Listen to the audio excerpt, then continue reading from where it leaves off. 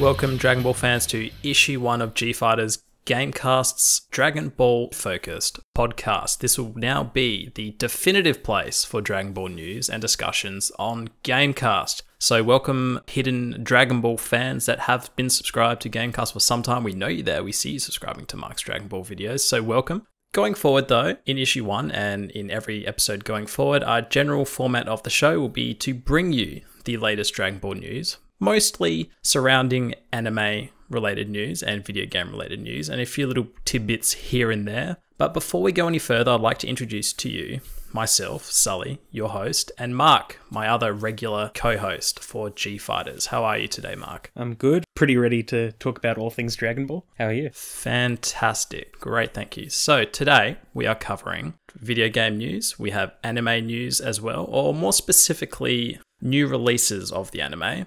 Later in the show, we'll be covering our main talking point of the episode, where there's a little space where Mark and I just have a little bit of fun each episode and basically discuss or critique or geek out even over one particular talking point. And this issue of G-Fighterz is The Dead Zone, the very first Dragon Ball Z movie. But first, Mark, would you like to share with us the video game Dragon Ball news? Over last weekend, they held the Evolution Fighting Games Tournament, which is a yearly worldwide fighting games tournament, which is the best place to announce any and all fighting game news. And if anyone's been following GameCast lately, they'll know that I really like Dragon Ball FighterZ.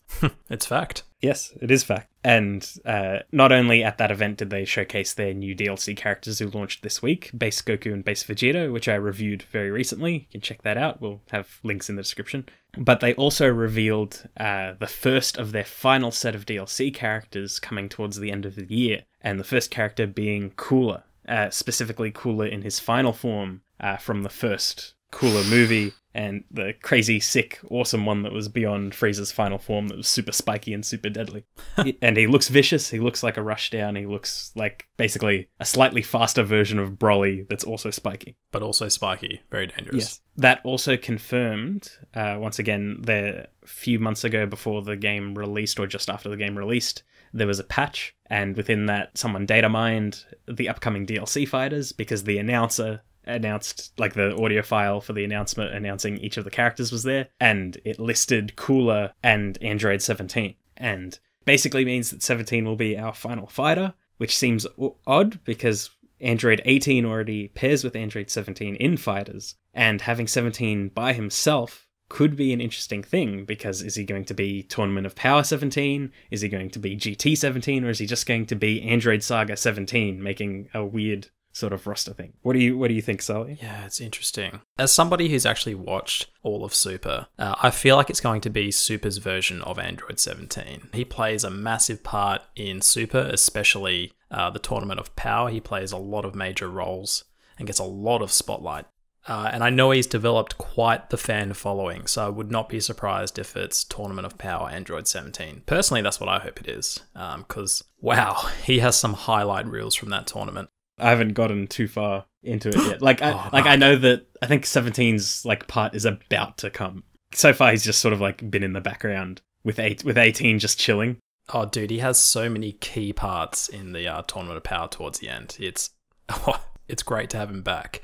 And I'm pretty sure, I mean, take this with a pinch of salt, I'm fairly confident that the Japan audience or Japanese audience really like 17. They have a fondness for him. So I would not be surprised if we're going to get the Tournament of Power version of Android 17 in the next character for fighters. I think it's just interesting that they're going to round it out for the year with 17. Because it's like we're having Cooler, which is another movie villain, and meaning that we'll have Broly, Bardock, and Cooler as the major like movie characters, and anything else associated with them, and then just end on 17. I feel like they want to pull out some sort of like rabbit out of their hat, like they did with Android 21. I don't know if you remember her. She was the original character for the game. Like, I don't know if they might sort of make 17 Tournament of Power outfit, give him a few of those moves, but also maybe like tweak his moveset a little, which would be equally awesome, and get us hyped for next year's DLC, which will probably be Jiren and Ultra Instinct Goku, because why not?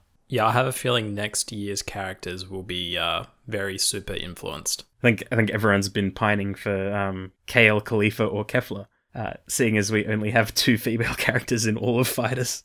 Yeah, that's definitely a pickle. Could you see those two doing a team-up combo to form their merged version? Or how does that fit within the Fighters formula? From what you've told me, you can't just snap your fingers and import characters in or create characters. Everything down to costume design, fighting techniques and skill sets. It's all tightly woven and it's very intricate. So how would you see those 2 girls fitting in? Would they both release as 2 separate DLCs, or would they release as some kind of combo character? How would you see that unfolding? Like, they've got a few options where, like, the simplest one is, we'll do 2 separate characters. Probably have Khalifa in Super Saiyan as well as Kale, but Kale already in that sort of berserker state, because it'd be too difficult having a small and big character model both at once. Yep, makes sense. And the other option is having Kale and Khalifa as sort of like you play mainly Khalifa and call in Kale for attacks. Because Goku Black is like that, you can call in Zamasu for minor stuff. And then they did Zamasu fused later on. Or they'll do it like Vegito and Gotenks, where you only see the 2 separate ones for their intro, and then they fuse, and that's it. That makes sense. Okay. For Fighters, the amount of effort they went into, they put a Goten and Trunks model, then put a Gotenks normal model, then Gotenks Super Saiyan, then Gotenks Super Saiyan 3, and then you play as 3. Oh my lord. They put an absurd amount of detail for 10 seconds of footage. That's why we like it, man. That's why it is the definitive fighting game, at least for the foreseeable future anyway. We'll see when Xenoverse 3 gets announced. Yeah, no joke. I believe you have some news for us, Sully. I do indeed. So regarding series news, which is predominantly what I'll be bringing to this podcast every week, Dragon Ball's getting a remaster. Not just any remaster, this upcoming remaster that's actually being handled by Toei Animation. Now, if you don't know, Toei Animation is basically the granddaddy owner of the IP and property known as Dragon Ball and all things Dragon Ball. They're releasing their own remaster. So to this date, the only remasters that the Western world has received are remasters that have been handled by Funimation. So Funimation handle all the dubs, the distribution and creation of the box sets. There's been an astronomical amount of box sets to this very day. We've seen VHS releases, we've seen the original Dragon Box on DVD, we've seen the Orange Bricks, we've seen Blu-rays, we've seen Kai releases, we've seen level sets. Some of these sets haven't even been completed. But the issue with all of these re-releases to date from Funimation for the Western world is that they've all been remastered or taken from their masters, which were given to them from Toei Animation. Now, the remasters that they were given, or the masters they were given, were from VHS. They were VHS masters of the original film reels that Toei Animation own and hold.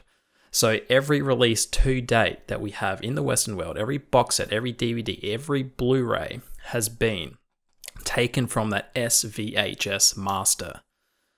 So you can already see where I'm going with this.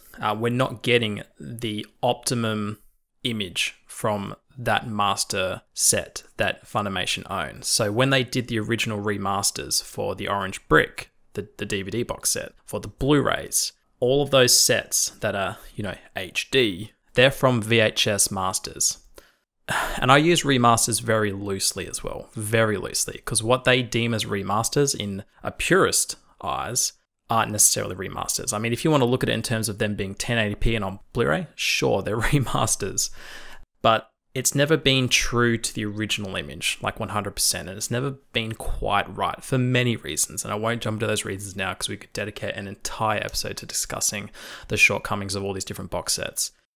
Anyway, finally, to move on to the actual news that's just dropped, Toei Animation, the owners and holders of the original prints, the film reels that Dragon Ball is sitting on, they've gone back in and captured in HD the entire Z movies properly. They've remastered them from the original film reels. So that's significant. They've gone to the original source and they've recaptured it in HD and remastered it. Now, we're not going to have linked here on screen in this episode, but I'll link down below in the description a couple of images that you can follow through. Cross comparisons between what the Western world has with their box sets and what these remastered Toei Animation cuts look like. And I can tell you now, Mark, I don't know if you've seen these. Have you had a look at these images yet, or? Yeah, had a quick look. Looking crisp. It looks very crisp.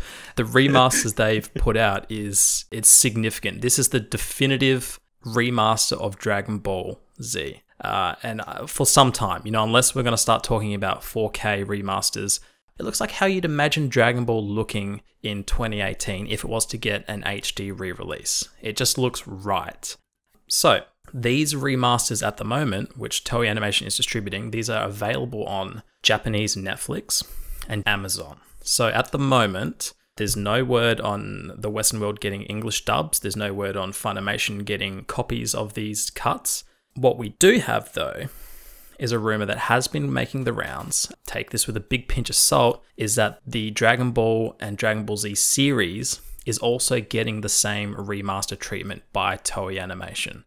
So that's something to keep your eyes peeled for, because holy shit, if I can throw my Orange Brick set in the bin, that 1080p crop to shit set, I will in a heartbeat, Mark. It's gross. It's awful. You've just got one of those bins where you press down and it flips up the top and you're just like dangling it over, just waiting, refreshing your newsfeed. I will make a bin just for the box set, and I'll toss it and dispose of the whole bin. It's a bad set that I have. I'm ashamed. Anyway, you can currently view, if you have a VPN or if you want to shop on Amazon, you can get the Japanese audio versions of these remasters from Amazon, and you can view them on Netflix as of now. I'm talking about Amazon's streaming service, FYI.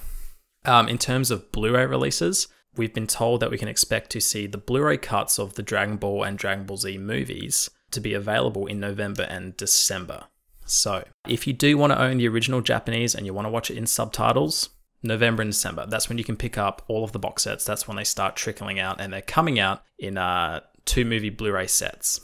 November, December, if you want to watch in Japanese, pick it up. Thoughts, Mark? How are you feeling?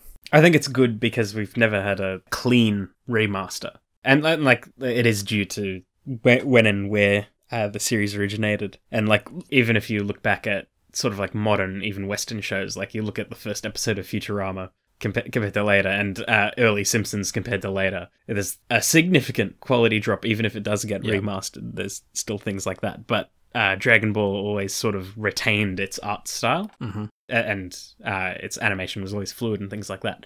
But if you can just crisp up the image and fix up color saturation and things like that, it will do wonders for the rest of it and how it'll age from here on. Absolutely. To be honest, I'd love to do an entire episode, like as our discussion piece for the episode, just covering all the different releases, all the different shortcomings, and why this upcoming release is the version that you should get. Even if it's only in Japan, this will be the way to view Dragon Ball, in my opinion.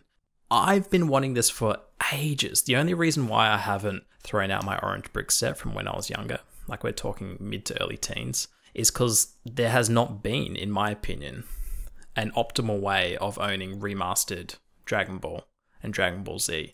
I don't know, I'm really happy. I'm stoked. I cannot be more excited. You sound very pleased, which is good. Oh yeah, dude. I've been thinking about this for a long time, and it's very frustrating when, Funimation and, a lot of the times Toei as well, but especially Funimation, it's all money driven. The Orange Brick set, it's still their cheapest set and their best selling set to date, and that's just on DVD and Blu-ray.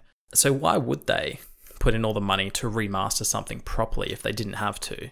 So it's nice to see Toei Animation to actually be doing right by the series. It's not about the money, it's about preservation almost.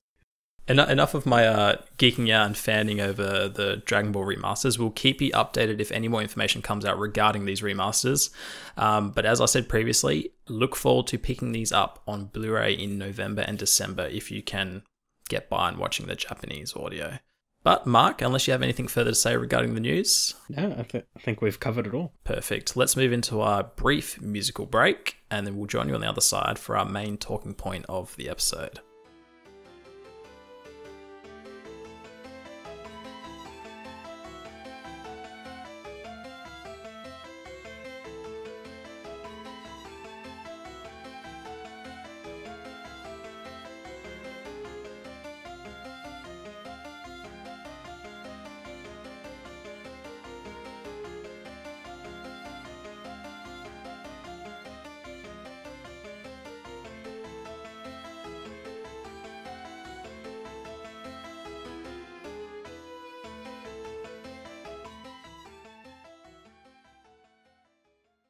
Welcome back, Dragon Ball fans. Today we are discussing the very first Dragon Ball Z movie, The Dead Zone. This movie originally released in 1989. It has a runtime of 42 minutes, so it's a pretty short movie. It originally grossed 1.25 billion Japanese yen at the box office, and that equates to 8.9 million at the US dollar point. It received a 7.1 out of 10 on IMDb, not too shabby at all. And a little fun fact, the Western world received the English dub in 1997, which is probably a little bit closer to Mark's year of birth. Yeah, it's a few years after now. Oh, I can't please you. But to sum up the plot of this movie, it's the return of Garlic Jr. Why not? In order to wish for immortality and avenge his father, Garlic Jr. collects the Dragon Balls, kidnapping Goku's son, Gohan, in the process. Goku, Kami, Piccolo, and Krillin unite to rescue Gohan and save the world from being sucked into the dead zone. There we go. What do you think, Mark? Let's open this up into just a bit of a general discussion about the story. But first, what version of this movie did you watch? I saw the original dub back when it was it Toonami or Cartoon Network or whatever, when they used to air it on TV. That was when I was first introduced to Dragon Ball movies, because they used to be school holidays. They'd do 2 back-to-back. Oh, wow. And they'd always do them like in order. So it'd be Dead Zone, then World's Strongest, and then like another week and things like that. So I was exposed to Dead Zone relatively early on, the original dub and quality and whatnot, and things like that. And then eventually I got a DVD version of it. I actually watched the Funimation dub with the Japanese audio, because why not? I don't mind the Japanese audio. But I'm one of those weirdos that can kind of swap between Japanese audio, Japanese music, English dub, English Bruce Falconio music. I'll watch anything. You're pretty much, as long as you can watch it. As long as I can watch it, I'm happy to mix it up. So I'll be buying those Blu-ray sets in November and December. But Mark, what did you think of the story?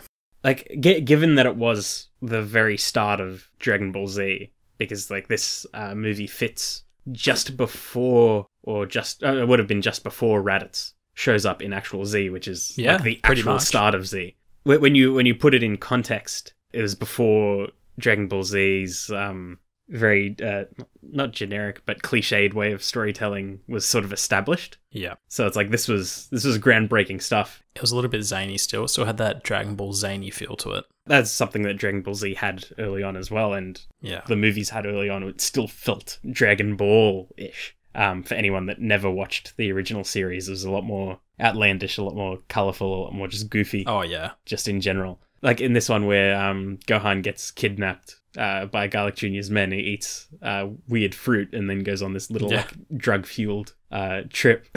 He has an LSD trip. Like, that's what I'm summing it up as. He trips balls hard. Yeah. And it's not, I don't think it's the only time he trips balls in a movie. No, I don't think it is either. I definitely agree with it in terms of where it fits within the Z timeline, though. It's definitely before Raditz because, you know, let's face it, once Raditz rocks up, within a few episodes, Goku's dead. Yeah. And we know it's in Z because Gohan's alive. So it really is probably, technically non-canon, but it's pretty much the beginning of Z in terms of timeline. Yeah, in terms of timeline, people's outfits and where they sort of stand, because like they still establish Piccolo as being that villainish character that you don't really trust, but you need to work together with him. Yeah, a little bit more than a rival. Yeah, and that sort of like character arc of Piccolo wasn't resolved until like a little ways into Z. When they meet Raditz, they're not even rivals yet. They're legitimate enemies, or at least Piccolo views Goku as a legitimate enemy. Yeah. But Mark, take us forward through the story. Like, what did you think in terms of, the overall story? One, Garlic Jr. returning to basically rule the universe through the Dragon Balls and immortality.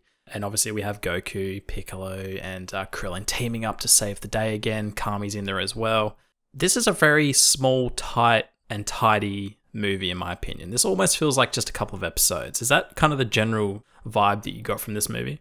I mean, they did bring him back later in filler for Z, but it felt like that. It's just this very, very small character arc that doesn't really do much to grow the characters because, one, it's a movie and you can't really establish characters and things like that until, when we're up to Battle of the Gods and things like that, where you have a bit of a longer runtime and stuff like that.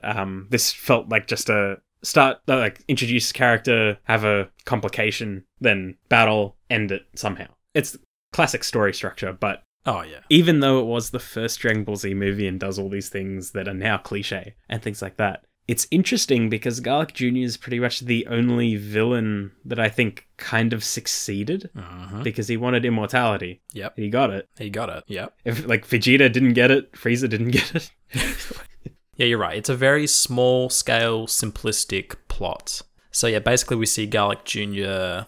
get his wish for immortality, and we pretty much just see Goku and Piccolo team up to pretty much defeat him. So we get the usual fight scenes. But let's skip forward to the end because, you know, we're not glossing over much. He gets his wish. He's taken Gohan. Goku and Piccolo rock up to save the day. They're fighting him. And ultimately, though... There is one thing. When Goku's fighting the henchmen, they start yelling out weird things. Like one of them says Tutti Frutti. Yeah.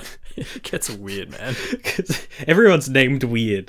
Because this was still like very Dragon Ball where they started naming characters after weird things. So it's like Garlic Jr. And one of the villains was... I know that Dragon Ball Z Abridged named them all after seasonings, and it's confusing me. But like they had stupid things, and then they had battle quotes, and one of them just yelled out Tutti Frutti before he rushed down Goku. Oh, man. Don't believe me, watch the dub. It's beautiful. Yeah, no, it's good. It's a quirky film, and I love it for it. But let's cut forward to the end of the movie. So, spoiler warning. Gohan basically having one of his little rage fit moments and pretty much just bouncing Garlic Jr. back into the dead zone. Somewhere in there, I might have missed this, Mark. I don't know about you. I thought I was paying pretty close attention. Apparently not. But somehow we ended up in this weird space, you know, when Goku tracks down Gohan and we're at this weird castle and the sky's really weird. Not quite sure how we got there. He just lived somewhere. He lived somewhere and the sky was weird and then it shatters at the end of the movie. But anyway, what did you think of the wrap up? Gohan saving the day and having the cliche moment where he's like bumped him into the dead zone with his energy. It's like, I think it goes back to what I was saying before, like in retrospect and like at the time of watching it, I would have already seen a fair bit of Dragon Ball Z. Yeah. It's like, then it seemed cliche, but like if I watched it when it first came out or was familiar with it when it first came out, it would have been interesting because it wasn't a battle that Goku won or Piccolo won. It was a battle that technically Gohan won. But even then, it's hardly a battle. More like, that's it. It's more like, oh, you lost your footing. Sucks to be you. Yeah, it's just like a bullet point ending kind of thing, right? Like Gohan's like, bang, goodbye. Yeah, like the fight against the henchman was like an actual fight. Whereas I think Piccolo actually killed someone. Piccolo went to town. Yeah. I actually watched this with my girlfriend. She's not actually seen much of Dragon Ball or Dragon Ball Z. She appreciates Dragon Ball. She's a visual artist herself, so she appreciates the animation and stuff. So she was quite enjoying some of the action sequences and the animation. And I kept telling him, like, just wait, Piccolo's a badass. And yeah, I think Piccolo killed someone. Yeah, you just see like their legs hanging, and Piccolo just walks away and blasts him. And I was like, "Yep, there we go. He's badass." And she was like, "Oh, okay." Anywho, let's move on to our major action sequences then, because we've already touched on some of it. Pretty much the takeaway action sequences for me. There's only a handful. It's a 42-minute movie, and probably the last maybe 20-15 minutes are actually consumed by action. So. We have the initial arrival of Goku where he fights the three henchmen. He has a really cool scene, actually, on the rooftops of the palace, which is really cool with his power pole. That was really cool. Yeah. Then we have the badass Piccolo moment where he just utterly obliterates a henchman. Really dominates. It's quite disgusting. And that leads us into our final battle with Garlic Jr. v Goku and Piccolo. So thoughts on those, Mark? Do you have any favorite takeaways from the action? Yeah, well, like I liked Goku's just single fight against the henchmen because those things are always interesting. And also these henchmen that can somehow produce weapons from their body. Which is really weird, but also really well animated. But it establishes this thing that happens in practically any shonen or action-based anime movie, which is they touched on it and explained it perfectly in this other abridged series where they said they're forgettable movie villains, where they're the strongest people you'll ever face and you'll forget about them tomorrow. It's so true. And that's pretty much the way that like you go into it. Like you'll have these awesome action sequences and you're like, how do they match Goku blow for blow and things like that? And it's like, they're forgettable movie villains. They're the strongest people you'll ever fight, Goku. Goku actually does a really good job though. He holds his own, doesn't he? Because he Yeah. fights 3 at once, or it's at least 2 at once, I think. Sorry, because I think Piccolo takes on the 3rd one eventually. Yeah. But that scene on the rooftops where the dude's like running at him with the swords and stuff. And he uses his power pole, which he never uses again. I know. Because that was his bread and butter in Dragon Ball. Dude, I know. So I'm glad it was like kind of like almost paying homage to like Dragon Ball, or at least it felt like it. Because Goku doesn't need it by that point. And he's still flying the Nimbus as well. Yeah. Like at the start of the movie. Like that was sick. But yeah, that action sequence where he's got the dude with the sword running at him. And he sees the dude come up behind him, so he just whips off his power pole at the back and he just pokes it down past his side behind him and it just extends it into this dude and pins him against like a building across a ravine. And then he just destroys the guy coming at him with the swords. And then he ends up knocking them both down into the pinned guy with the power pole, who's pinned by the power pole, and just like Kamehamehas them. Oh, that sequence there was my highlight of the movie, the power pole sequence. Yeah, I think it was the one that had the best focus as well, because as soon as the battle split up between Piccolo fighting the guy that he just destroys, and Goku fighting the other two, and Krillin chasing after Gohan after he pees on him. Oh yeah, that's right. That's a good sequence. Gohan's just sobered up at this point and taking a leak on Krillin. Yeah, That's so good. It was all over the place. How good was that Piccolo sequence though? Yeah, like it's only about 60 seconds. He just like makes the floor cave in on itself. It just like brings the guy down and smashes him through walls. Yep, and the henchman's like, "Don't you judge a fight by the first down?" And then Piccolo just comes at him and dismantles him. I think he kills him. We'll never know. The forgettable movie villains will never know. Yeah, exactly. We'll have an episode of Where Are They Now? Like Days of Our Lives. Well, didn't they release like posters at some point where it was like characters' kill counts, where they were like surrounded by who they killed, and it's like Goku had like 4 people, and like Piccolo had like 20 or something, and Vegeta had like an entire planet. That's so good. Oh man, I'd love to see how many Yamcha has. I think it'd just be his deaths. I think it was like a Cyberman and Yamcha was at his feet or something. That's even better. Oh, anyway. See if I can find those later. One other notable sequence that I really enjoyed, when Garlic Jr. seems to be wiping the floor with them, and Piccolo and Goku collect themselves and they take off their weighted gear. Like such like a cliche moment now, but it never gets old seeing Goku and Piccolo like take off all their weighted training gear and get down to business. And then they actually started mopping the floor with Garlic Jr. for a while after that as well. I just love those sequences. Never gets old. And one of those sound effects, specifically when Goku takes his boots off and they sound almost like porcelain or like pottery. Like, I don't know, I just love it. I love that. I've always found that those parts interesting, because I'm like, oh yeah, cool, it's weighted training gear and it makes a lot of sense for Piccolo. But it's like Goku's gi seems weird as being weighted. Yeah. Like his boots are fine and things like that, but like his shirt is like, oh yeah, this is heavy. Yeah, I know, right? Like at least Piccolo has like the shoulder pads, so there's something real in there, like ceramics or plates or something. And it's like whatever's keeping his turban round, because that little like purple thing in it seems like it's hard. Yeah. It's like, Goku, no, this is my shirt, and we've established that it's my shirt. Yeah. It's like, what is it woven with? Like, why is it so dense? Like, that would surely not be very breathable. Why do you think he takes it off for most fights? Yeah, pretty much. All right, just to move on and wrap it up, is there anything else you want to cover in terms of the story or action sequences? Yeah, just going to say, like, in the final thing, it was almost like another establishing cliche trope, or whatever you want to call it, where it's like Garlic Jr. thinks he's won, sort of monologuing, and then magical thing ends the fight. Yep. Which seems to happen a lot in Z films that we'll see eventually. Because it's like monologuing Spirit Bomb, monologuing Gohan Headbutt, monologuing we're going to fill you full of energy cooler and explode you. Yeah, it's just retaking stuff again, just for the sake of it.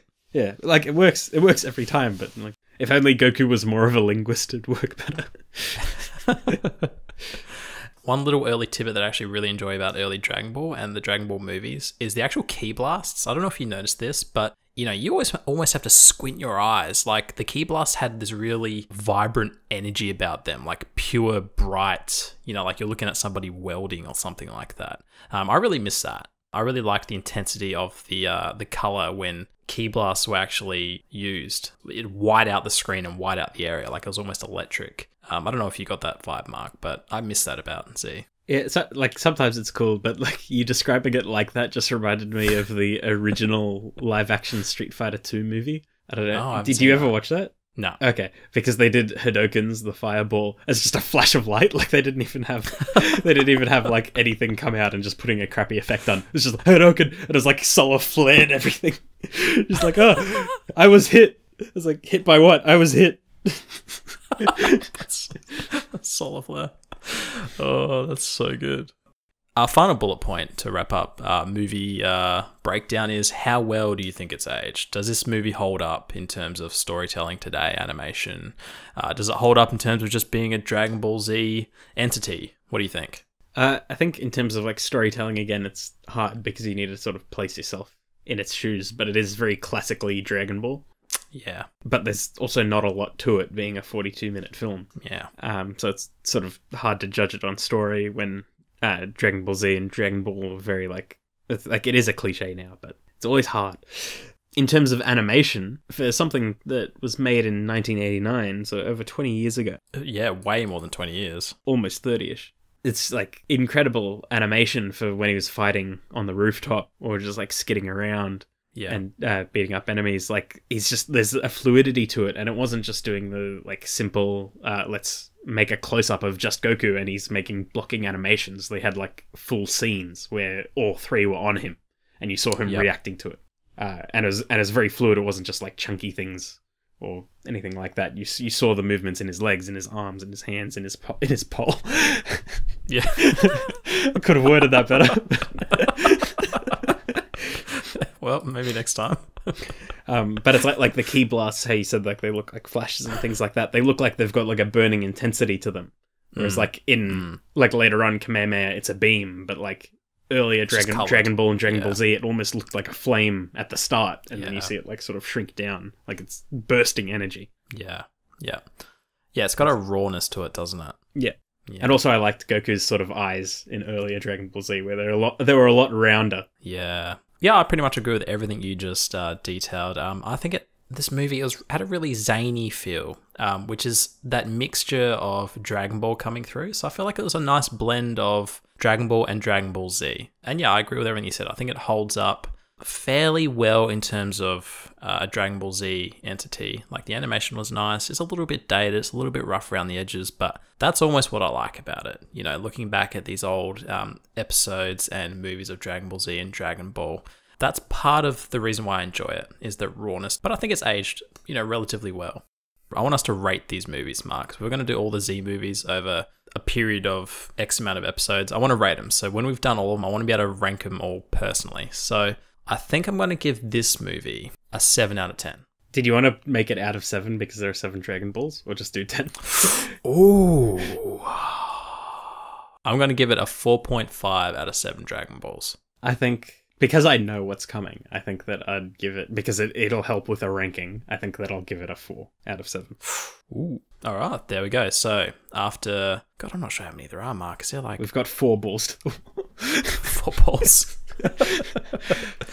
I'm not sure the exact number of Z movies, actually. It's about 16-ish or 17-ish, I think, isn't it? Oh, that's right, because Battle of the Gods and that is counted. Yeah. So it depends, because there's also the movie that wasn't released in the West for Vegeta meeting his brother Tarbell. Yes, I do know that one. And Plan to Eradicate the Saiyans, which was hard to track down. I think we might stick to the typical box set movies. Yeah, so actual DVD releases. Yeah, so just to keep it easy and simple. So we have a 4, we have a 4.5 for The Dead Zone. Next week, however, Mark, what are we talking about? What are we discussing as our main talking point for next week? I believe it's a movie, again. It's a movie, Dragon Ball Z Movie 2, World's Strongest. Yes, so you can expect that from us next week as our main talking point for issue 2 of G-Fighterz. We will also be bringing to you the latest news that's been floating around next week for Dragon Ball anime and series news and Dragon Ball video game news. And if we find anything else that takes our interest, we'll be sure to share that with you as well. Thank you for watching and listening to issue 1 of G-Fighterz. Please let us know down below if you are already a GameCast subscriber And if you happen to be a Dragon Ball fan who subscribed to GameCast because you found maybe one of Mark's reviews or something else that we did that was Dragon Ball related, I'd love to see you guys come out of the GameCast woodwork and support this G-Fighterz podcast. Let Mark and I know what you thought. As well, if you have a talking point that you'd like to see us cover outside of the movies as our main discussion point for each issue, let us know. We'll be happy to do some research. We'll be happy to talk about it. We're not going to be talking about the movies every single week. If something real big happens in terms of Dragon Ball, like maybe a major moment happens in Super when it returns, we might talk about that instead. Please remember to rate, comment, and subscribe. You can also find Mark and I in the GameCast Discord server. Be sure to pop in there and say hello to us, and we'll chat to you about the episode. We'll chat to you about Dragon Ball. We'll chat to you about video games. Whatever floats your boat, we'll be hanging out in there. That's pretty much where we spend the majority of our time. If you want to find Mark or myself on an individual level, you can find our links for our channels down below in the description box. But we will see you next week for issue 2 of G-Fighterz. Have a good one.